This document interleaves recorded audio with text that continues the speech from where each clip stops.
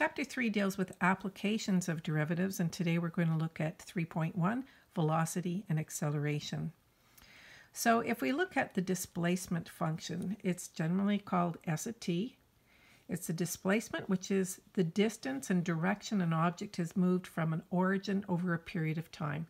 In other words, I went 700 meters, so you go a distance in meters. The velocity is a rate of change of the displacement, so that's your first derivative. So the rate of change of the displacement of an object with respect to time, example, meters per second. So we talked about that when I explained if you were going to Toronto and you went 400 kilometers, that would be your displacement. And if you did it in 4 hours, then you would say you were going 100 kilometers per hour, and that would be your velocity. Your acceleration, which is the derivative of the velocity function, gives you the rate of change of the velocity with respect to time, and that would be in meters per second squared. So we're going to take a look at how you take a second derivative, which is basically just taking the derivative of a derivative. So if we had the function y, it would go to y prime for our first derivative, and our second derivative, you would say y double prime.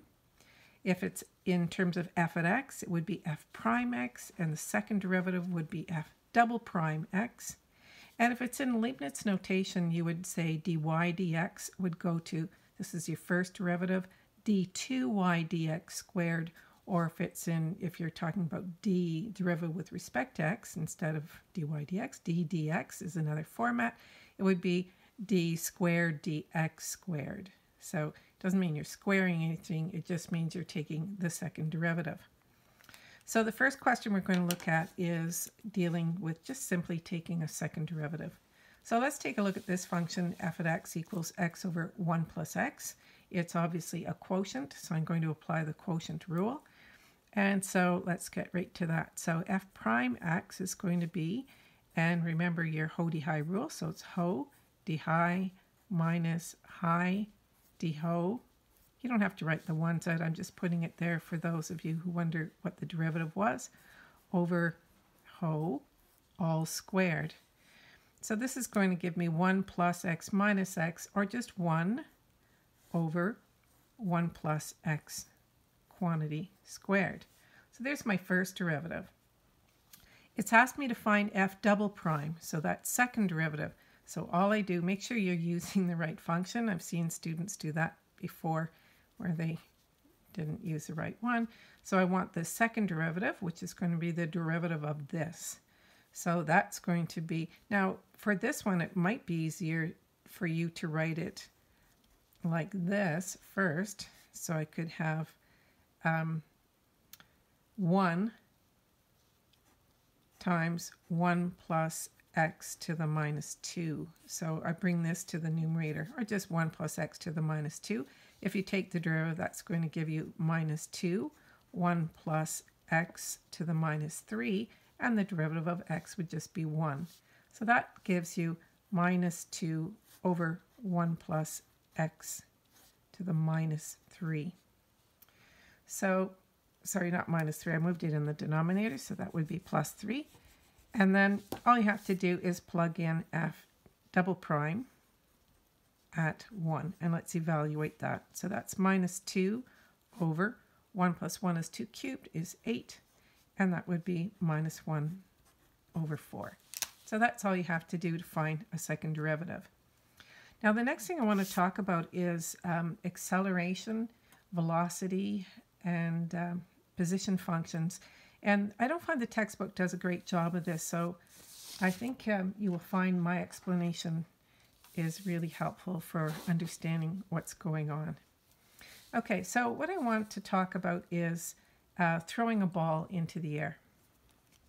So if we start at time 0 and I throw a ball into the air like this, oh, I'm going to make a really nice arch, except it's going to go over the edge. There we go. Might have to extend the rest of these now. So here's my ball. I tossed it in the air. It reached a maximum height. This is grade 10 math, right? First time you use quadratics. And so if I throw a ball into the air, let's call this a position function. So this is just showing where the ball is. So it's height over time. I could put a t here, or the position over time, sorry, which is basically the height as well. And so as the ball goes up, think about it, the ball goes up and then it gets to a peak here. And when you're at this very top spot right here, the ball is going to stop, right? The ball stops before it starts to fall. There is a rule that says an object cannot change direction without stopping. You can't run forward and then instantaneously be going backwards, right? You have to go through it. You have to stop before you can change direction. Same thing with a ball. If you're a squash player, you'll know that the ball hits the ground, it comes up, it'll stop, and that's probably the best time for you to hit it. Okay, as the ball leaves your hand, it's leaving with the highest velocity, right? You're throwing as hard as you can, but as it goes up, the ball actually slows down. So I'm going to write that over here, that the ball is slowing down. And that's important for you to understand speeding up and slowing down. So the ball is slowing down, it stops, and then on this side, once it starts to fall down again, it's going to speed up. So it's speeding up here. So this is my position function. There's my ball. I told you the story. It's going to slow down till it gets to the maximum vertex, and then it's going to start speeding up as it goes back to the ground. Now, if I was to draw the derivative of this function, remember how we drew derivatives? We said, okay, we find the zero slope, and we're going to mark that down here, and this is going to be my velocity function.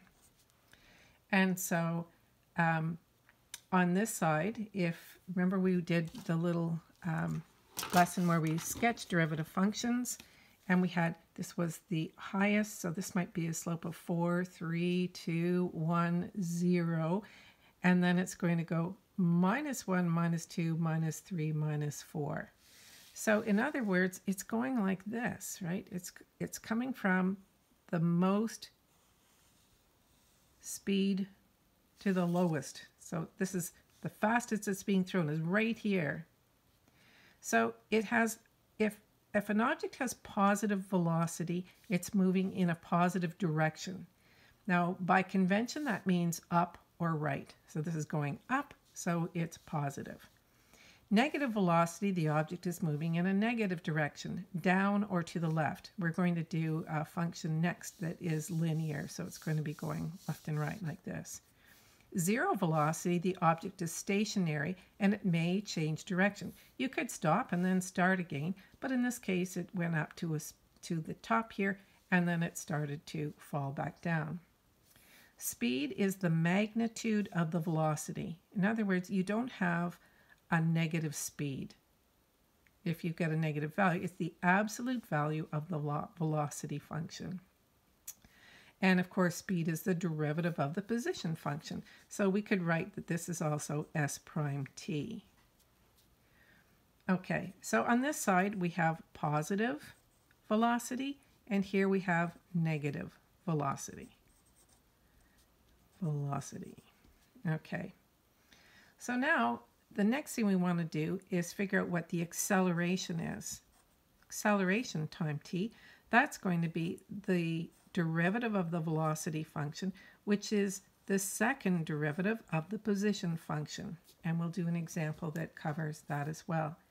Now, if you were to draw this function, the derivative of this function, you would say, oh, yeah, this is a line with negative slope. It's constant everywhere. So let's say the slope is, I don't know, minus 2. So I would draw my acceleration. Here's my acceleration line right here. So here's my x. So it has negative acceleration. Acceleration at time t is less than 0, or the velocity is less than 0, or the second derivative is less than 0. So positive acceleration, negative acceleration, and negative zero acceleration means the velocity is constant and the object is neither accelerating or decelerating. Accelerating means speeding up.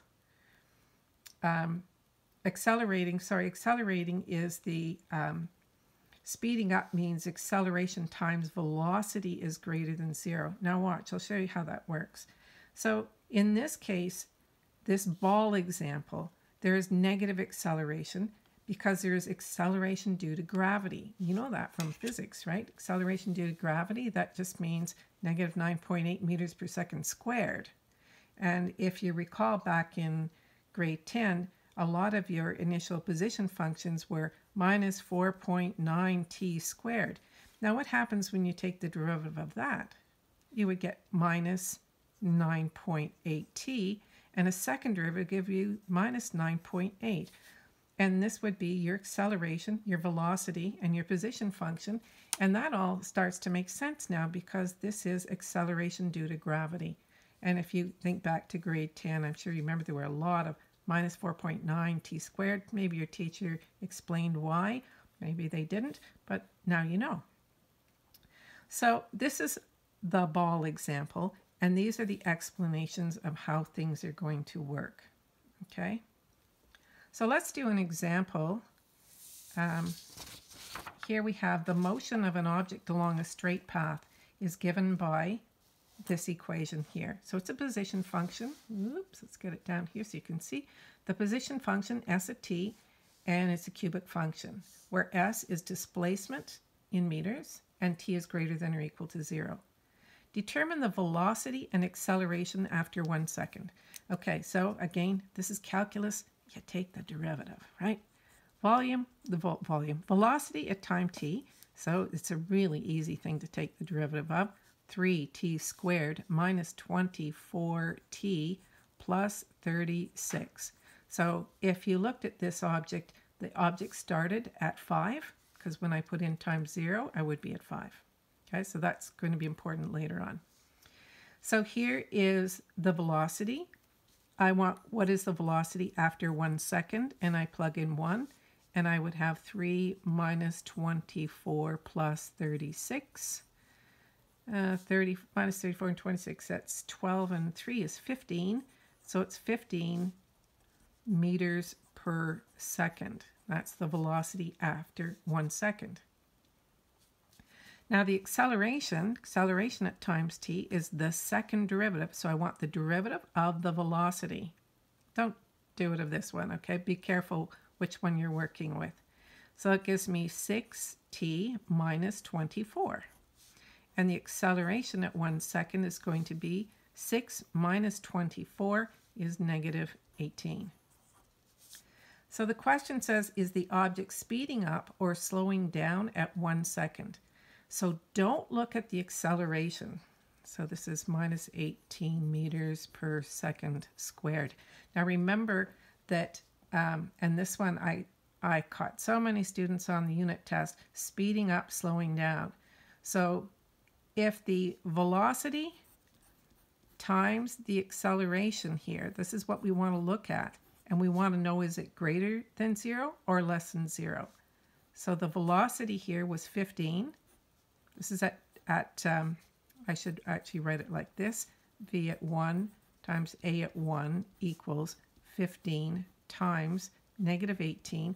I don't need to know the number. All I need to know is that is less than 0. Happy face. Therefore, speeding up, no, slowing down. So it's slowing down. So if the velocity times acceleration is less than 0, the object is slowing down.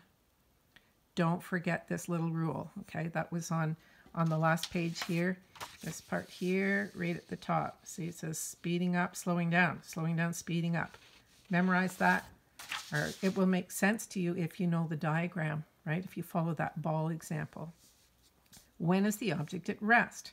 Okay, so the object is at rest when the velocity is 0. So I'm going to say when v at t equals 0, that means it's going to be at rest. So I want the velocity function set to 0.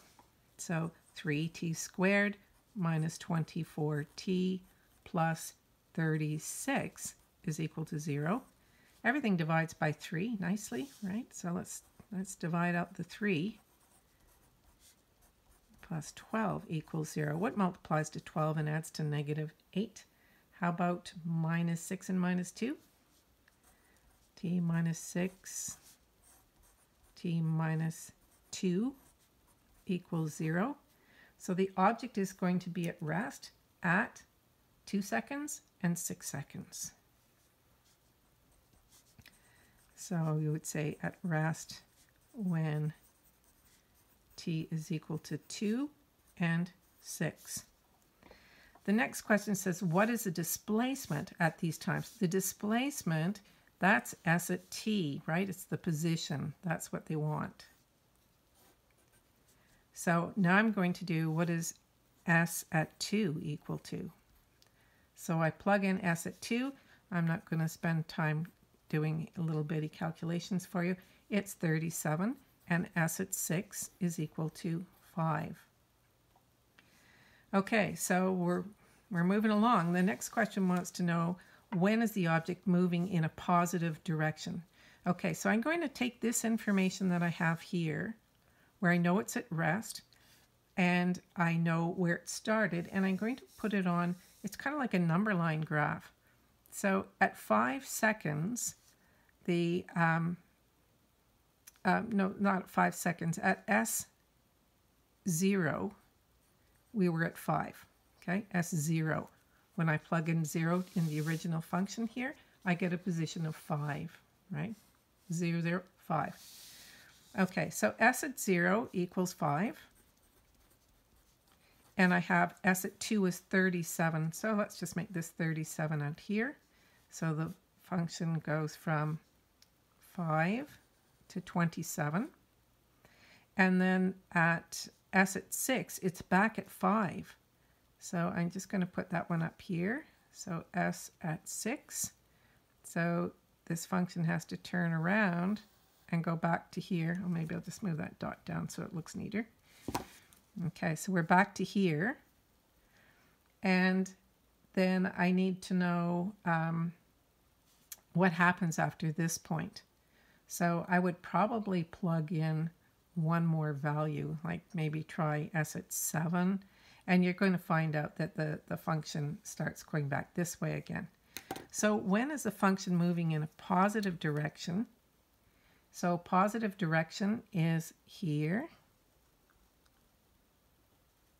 and here, right? These are the positive directions. Now, if I were to graph the velocity function, so if I were to graph this velocity function,